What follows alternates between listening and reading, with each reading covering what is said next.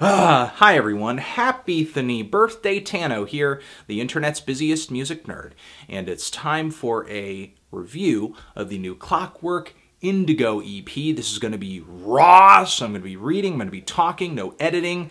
Clockwork Indigo is the musical collaborative project of Flatbush Zombies and the Underachievers, two underground New York hip-hop outfits right now, two of my favorites in the New York underground at the moment. They have both released some projects recently that I encourage you check out. They are on tour. So to help promote this tour, they decided they were going to release a little bit of original music along with it, which I think is a fantastic idea. And this original music has taken the form of this new 5-track EP, which is about 20 minutes or so. And on this EP, I guess, I don't know, listening to it, I like it, but I don't really think there's any kind of aha moment that when I listen to this thing, I'm like, oh man, like, this never could have happened if they were making music separately. It just doesn't occur.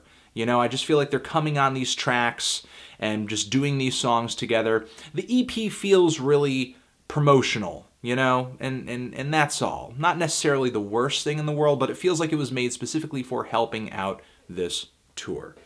And yeah, I mean, I feel like everything Flatbush Zombies and the Underachievers, everything they've had to offer stylistically up until this point has been heard on this EP.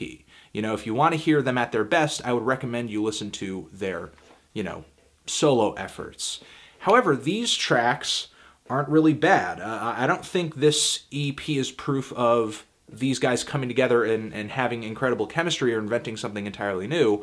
What I think this EP proves is just how well these guys complement each other, how much these guys are on the same page, I suppose. The lyrics, the verses all over this record, they are aggressive, they're druggy, occasionally they're kind of socially aware, socially conscious, a little subversive, kind of like on the song System, which has one of the best hooks on the entire record, one of the most melodic hooks on the entire record. It's a bit of a shame that this track is so short. And on nearly every track here, you have verses from Issa Gold and Zombie Juice and Eric Arc Elliott and AK and Michi Darko. So, you know, everyone in these groups are here. And I'm assuming that a bulk, if not all of the production, is handled by Eric Arc Elliott because he is the Flatbush Zombies sort of go-to producer and member slash rapper. So, you know, there you go. You know, you have production handled in-house. And the production actually is quite great. I think on the Butterfly Effect, the soaring theme melody, very whimsical, all over that track is beautiful. It's wonderful. The boom-bap beat on that thing is very spacious. I wish the pacing of the track was a little bit faster. I feel like this song is kind of the definition of an overly long and sort of just generally long-winded hip-hop tune. It would have been nicer if maybe some of that length turned up on the track System. But generally all the songs here are nicely lengthed and don't really, you know, try patience or anything like that. Again, I feel like these guys just complement each other really well stylistically, that I suppose they don't really need to come up with any conceptual tracks because a lot of what they rap about sort of overlaps a lot of the time in personality and theme and tone, though there are some tracks like Benefit Concert, for example, where it seems like, you know, moshing is most definitely a theme that comes up again and again and again in the ad-libs and the verses on this track. As far as some of the other production on here, I love the song LUAM, which has this lead melody on it, which sounds like it was lifted or is just very similar to that of Drake's Started From the Bottom. But once the beat kicks in, the song has a very different vibe with rattling hi-hats and just really bombastic kick drums. There's also, again, Benefit Concert, which I think has some of the most just overbearing, heavy drums on the entire EP. It's a really killer track. And yeah, I suppose, you know, that's sort of the lyrical content. That is the instrumental content.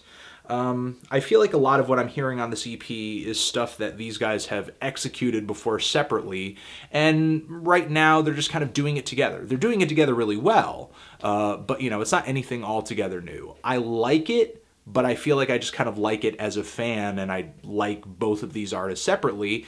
And I guess even though this collection of songs isn't like completely blowing my mind or anything, it is nice to hear two artists that I like coming together and complementing each other really well. This EP isn't incredible when it comes to hooks or songwriting or anything like that. It's just, you know, one verse after another. You know, all these guys are great spitters, so they're really on the same page technically. So it's not like you're getting, you know, some great verses here and there, and then there's a garbage verse popping up that's just kind of an ear sore or something like that. That's not really the case. You know, you're just getting one solid verse after another from all of these guys. And, you know, again, I think it was great that they were able to come together and complement each other so well. I'm feeling a light to decent 7 on this thing. Transition, if you've given this EP a listen, what did you think of it? Did you love it? Did you hate it? Why? What do you think I should review next? And that's it. Anthony Fantano, music, forever. Also, you can head down to the description box to check a review of the new The World is a Beautiful Place and I'm No Longer Afraid to Die EP Between Bodies a week before it lands on this channel.